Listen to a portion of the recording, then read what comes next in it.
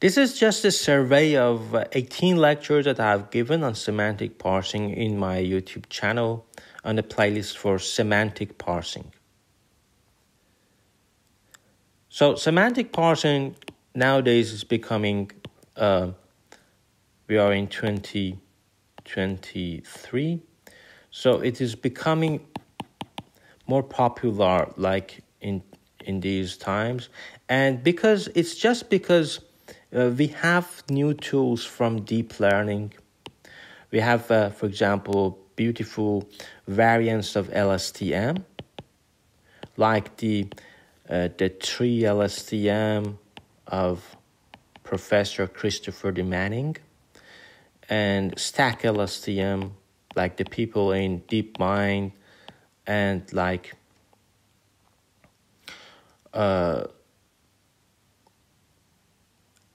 and many other variants of LSTM. But there are other things as well, because we know how to look at parsing, because we are using the ideas of the paradigms of dependency parsing, the tools that we use for dependency parsing, constituency parsing, and discourse parsing. All of the parsing methods are using almost the same kind of techniques, and even in inference of them. For example, in dependency parsing, we use the Jason-Eisner algorithm. So it's very similar to CKY parsing that we do for constituency parsing. And because we are just using the same kind of techniques, so any article that you use for constituency parsing you can also use for semantic parsing or dependency parsing. They are very similar to each other. So this is an example from top dataset that great people in Facebook have created. This beautiful dataset, really amazing. And even people can do, because it's a free dataset, it's open source, everybody can use that. And I use it as well. So how far is the coffee shop? You see, you have some intents, you have some slots. One slot could have several intents or slots as well. And so each intent can have either just a word with empty label or the empty label, or we have a slot. And finally, the leaves are like this. It could be a span of, and so this is, the top data set is from 2018 in Facebook. And so there are similarity of algorithm. As I said, you can use these techniques for dependency parsing. For constituency parsing, you can use techniques of semantic parsing for that. And so it's a rich theoretical things for people in machine learning and NLP. So there are many formalism in semantic parsing. For example, abstract meaning representation. It's like, let's say, it's generalization of what you do in semantic role labeling. The lambda calculus, that many people in Google still have struggled with that to get good, very accurate and fast parsers. That's why they go to simple things like me. I go to QDMR formalism. I used a Breck dataset in my article, or they use this discourse representation structure. This is a formalism that neural cognitive scientists are really interested in. Minimal recursion semantics, very few people are working. I don't know why very few people are working on this. Hybrid trees, that professor in Singapore has beautifully created this in 28. And you say that my meaning is SQL. So you convert your utterance to SQL, or you say, no, I have a knowledge graph. I work with SparkQL. So you convert your utterance to SparkQL. So these are different formalisms that depending on your problem, you use that.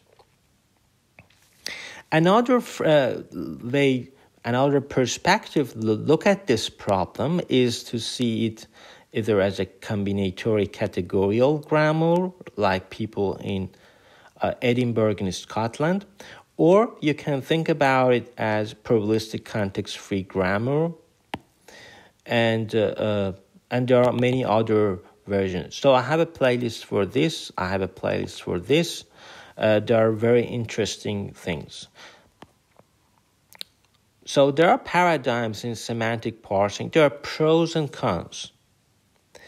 For example, you can use sequence-to-sequence model with attention, for example, like machine translations, similar to my article, Semantic Operator Prediction in 2023.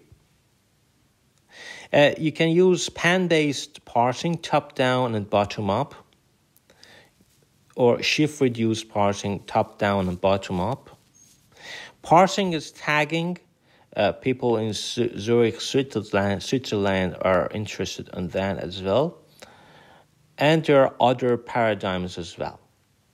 The techniques and tools, the good techniques, I recommend these variants. This is simple, everybody can use it, but very few people use tree LSTM and stack LSTM. These are very important variants of LSTM. And so in lecture 1, I explained very basic things by the article of Percy Leung, a great researcher on semantic parsing and question answering and many important things. And this is the simple model that we always use. What is the probability of derivation given your utterance? And in lecture 2, I said another paper of Percy Leung. He uses a very good idea of recombinants. So everything is like sequence to sequence. You're translating a sequence to the meaning of that. But he's using recombinant idea to have better data. Here in lecture 3, I explained great articles of Mirella Lapata in Edinburgh, and you see that it's very beautiful because you are taking advantage of the rich information of your tree, and you encode it, just like tree LSTM, you encode it into this architecture. And in lecture 4, they use that top data set that I use. In Facebook, they use this top data set. It's open source. You can use this data set. And they learn the labels directly. You see, this is the node, but they have also used it for edge probability. What is a node probability of span xi and j having chain C? Because, for example, they call this a chain going here to here or going here to here. And they maximize this likelihood of this chain going from I to j, the span I to j, to be C. The chain to, what is the probability of that to be C? So they maximize that as, so it becomes very fast. So here, as I said, they talk about node probability. And this is the denominator, that's why it gets minus. And the tree score turns out to be same scoring function. So we always do this for training. The previous works use margin loss. But computing these max terms requires running a cost-augmented CKY decoder, which is order of at least n cubed, but you will see that if you add the grammar, if you consider it grammar, you should say n cubed times m. M, for example, is the number of your grammar rules that you are using. So it's pretty high. It's computationally really expensive. That's why instead of training like this, that is very classic, they train this directly. So it's a good trick because they are not using CKY at the training time. They are just using CKY at the inference time. And in lecture 5, Jonathan has used this for a different task. And he has many contributions in this paper. But let's focus on this. Keep the structure, a good article from Microsoft. So they have a basic parser here, but they have just a splitter to say that just like shift-reduce parsing, that we split everything. But here we are splitting a phrase. For example, this one, we split this. We split this in order to represent it, and then it goes here. So, and then you do recursion again. You split again. So it's interesting because it looks at the dynamic programming perspective. It is interesting because you have a base parser. Your base parser could be anything, sequence to sequence or anything. It's very general. The tough times maybe is in here. Of course, it's not bad because they used. I've explained it in that here. I just skip it, and the next approach is sequence to sequence. But now they are using, the people in Allen Institute are using the types as well, the type constraints as well, because this type makes it rich and reduces the curse of dimensionality if you look at a different perspective. So it is a really nice article.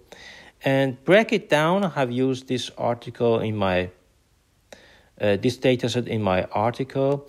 I use sequence to sequence with attention to say, for example, what is the probability of superlative and then group, and then, so it's a sequence. Select, you start with select and then project and then group and then superlative. And this is the question, the composition, meaning, representation. It's a middle layer formalism because people understood that we don't have to work it directly. Just let's skip and get around that and be smart instead of working hard. So this is why they created this beautiful data set in Israel, in Allen Institute. And so, for example, returning the total citations of the paper. And so you see that you can think about it as a tree like this. We have a set of labels. I call these operators. In my paper, I call them operators. And the next lecture is about shift-reduce, but they combine it with combinatory categorical grammar. I mean, people in Edinburgh invented this beautiful formalism. But what is interesting is that they are now using shift-reduce parsing. No matter if you are using top-down or bottom-up, you can combine them as well. In lecture 10, it's very simple because you are using sequence-to-sequence PTR model that I've explained this model in my playlist for summarization. Christopher Manning has invented this beautiful model. It's very simple. It's an alternative to, let's say, CopyNet. Yeah, it's very similar to that, but I prefer this to CopyNet for some reasons. And shift-reduce task-oriented semantic parsing with stack transformers. And nowadays, you see many papers that instead of LSTM, that they use transformers or even stack transformers.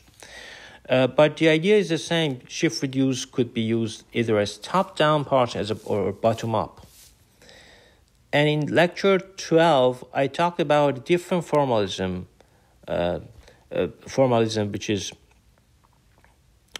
which is discourse representation structure, DRS.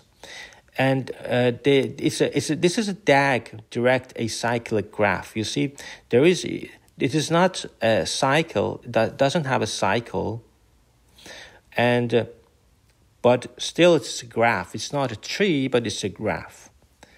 And in lecture 13, I explain another beautiful article of Mirella Lapata, and she creates a middle layer again, like tagging, semantic tagging, and then taking advantage and leveraging that to produce Y. So Z is your latent variable. In lecture 14, the great idea of Wei Lu in Singapore. He invented this in 28. And dependency based, this is another interesting idea of Wei Lu in Singapore that looks at it as a dependency parsing. You see how this parsing is related to think about it as a dependency parsing, because it's about dependency parsing, about word-to-word relation. So you can think about semantic parsing by just this example, how semantic parsing can be modeled as a paradigm for just like dependency parsing. And semantic parsing with neural hybrid trees. So if we add the discrete with the continuous model. So there is a similar article in 2015 by Greg.